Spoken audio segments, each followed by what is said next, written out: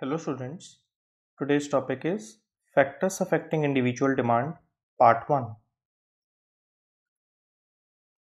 The first factor that we have is price of the commodity. There is an inverse or a negative relationship between the price of a commodity and demand for a commodity. In general, demand for a commodity is more at a lower price and less at a higher price, and vice versa. In simple words,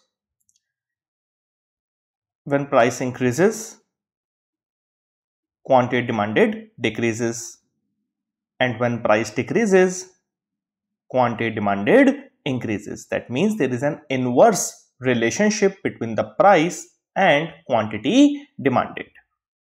Clear? Thank you.